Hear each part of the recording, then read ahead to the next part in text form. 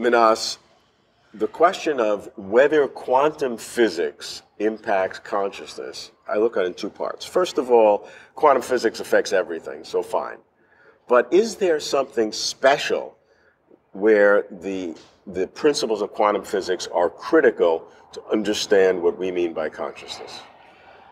Consciousness is very relevant to quantum physics and vice versa. As Bob Nadeau and I said in the Conscious Universe, our book, quantum theory opened the door to the question of consciousness. Opened the door. It didn't ignore it as classical physics was doing up to that point. It opened the door. This is a so-called problem of observation, or the measurement problem, as they say in quantum theory. It opened the door and made it relevant, but it has not answered what consciousness is. Well, so now you're saying that in quantum physics, the observer affects the system and how it's so that's how consciousness affects quantum physics, and that's very different than quantum physics affecting consciousness.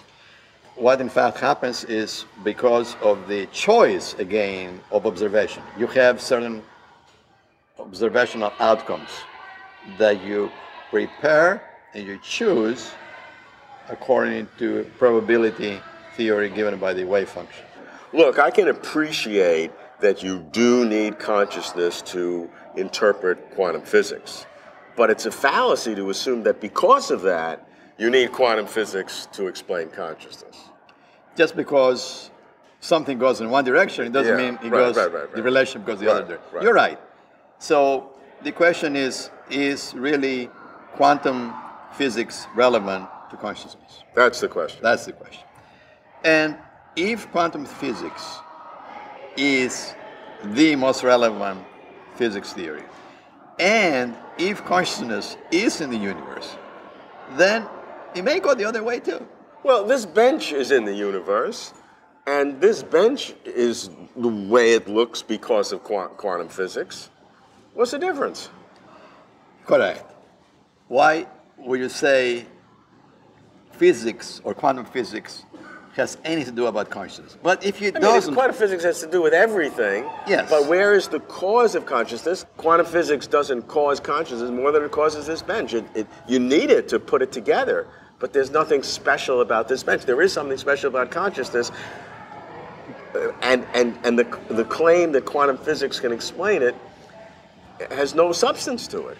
In fact, I would not go as far as saying that quantum physics can explain everything about consciousness.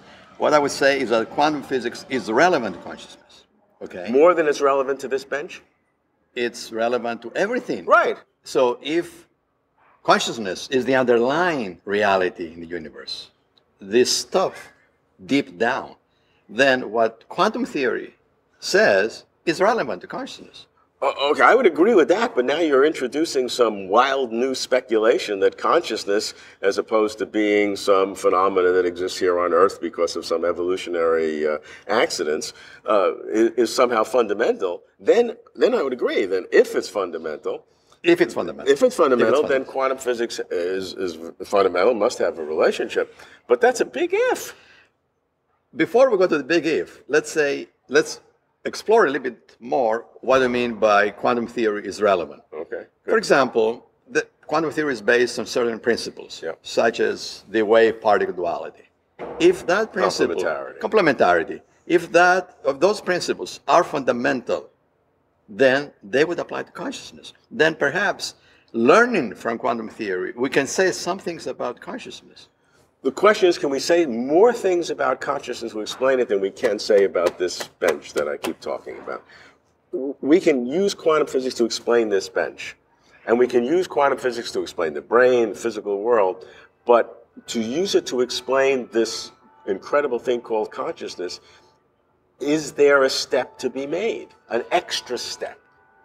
The extra step is to step back and say, what really do we know about this bench that you say? What do we know about particles? They are all mediated by certain acts of observation, certain experiences. In fact, at the end of the day, there's nothing else than experience. Quantum theory open the door of that experience, the conscious experience. And if that is the case, then consciousness, of course, is very fundamental. And look, I didn't choose it to be that way. It is seems to be the only thing that in the end of the day makes any sense. Neuroscientists would say that brain circuits are involved between the front of the brain and the back of the brain, or rhythmic cycles in the brain that organize different parts of it. This is the biological basis of consciousness. The fact that quantum theory is at such low levels, huge numbers of orders of magnitude at lower levels, is irrelevant to brain circuits or brain cycles. What do you say to that? Well, I would turn the question around and say, you see a building, you see a large building. Let's say you see this beautiful building around us. Can you say that what happens at the stone level, at the sandstone or whatever the material is made, the wall is made of, is irrelevant to the structure of this building? I would say no. Well, it's not irrelevant. It's very relevant. But it is not directly causative. It is directly causative. Without the structure of the stones, the wall wouldn't exist. Okay, but in terms of this, those stones could make all different kinds of buildings. Of course, and you have different buildings. Right, but here you're saying that quantum physics actually has a direct relationship to this unique thing of consciousness, which nobody can really explain. I mean, I know that. I accept that. Right. So there needs to be some other kind of explanation that exists. And I'd love to find it, and people tell me it's quantum physics. I just don't see that. Well, it's quantum physics up to a point. The fundamentals of the universe is consciousness, and quantum physics is an aspect of it. All I'm saying is that, look, by studying quantum physics, we may learn something about consciousness that may surprise us. It doesn't mean that quantum physics causes consciousness. It just says that it's part of the whole thing. And by studying quantum physics, for example, complementarity, maybe that is a foundational principle of consciousness at every level, including biology. Give me an example of how I would be surprised. You tell me something in studying quantum physics about consciousness, surprise me. Well, for example, today we know, I realize that the predominant viewpoint of neuroscience is that everything happens in the brain, but we know that actually the mind, so-called mind, is not localized in the brain.